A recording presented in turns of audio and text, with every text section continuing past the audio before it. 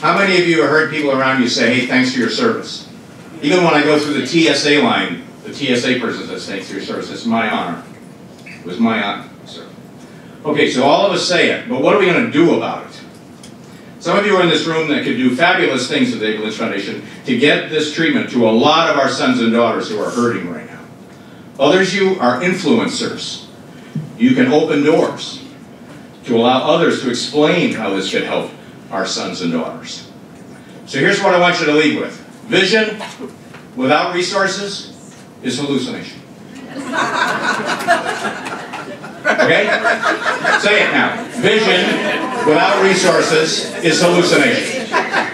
All right, every colonel knows this. If you don't give me the gas, and if you don't give me the water, and you don't give me the rounds, we're not winning. Let me tell you, gang, this country's got to start winning. Those sons and daughters are worth winning. We have to have the resources to be victorious, both on the battlefield and when they come home. So my question to you is, in addition to saying, hey, thanks for your service, which is a wonderful thing to say, by the way, but it's words. In my business, it's deeds, not words.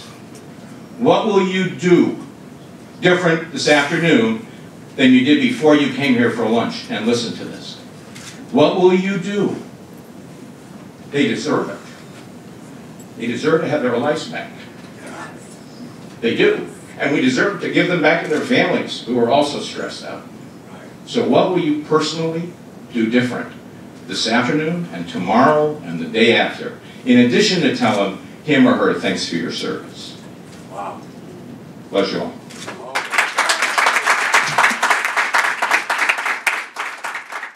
This will be in the office of the David Lynch Foundation, and as you mail in your donations, we are going to fill that up. And I have the red pen here that I hope we could do 1,000 veterans thanks to people like you. So God bless all of you for being here. I hope you got a lot out of it, because we did.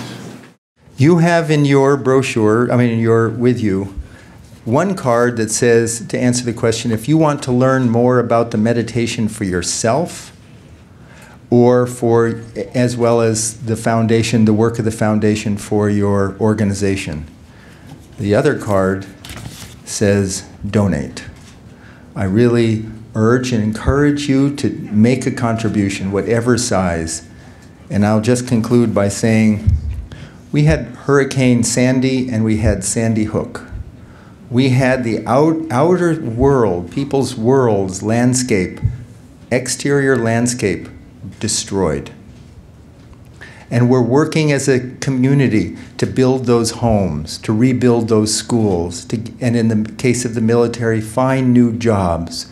But when we have an exterior landscape destroyed, we must attend to the interior landscape that has also been destroyed.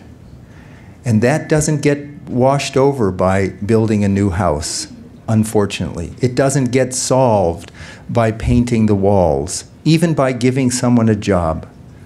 We need to give them the tools to rebuild their lives from within. Thank you for coming to this event. We focused for 2 hours on something that is new to many people, and yet so evidence-based and so practical. So if you can support, really appreciate it, and thank you all very, very much for coming.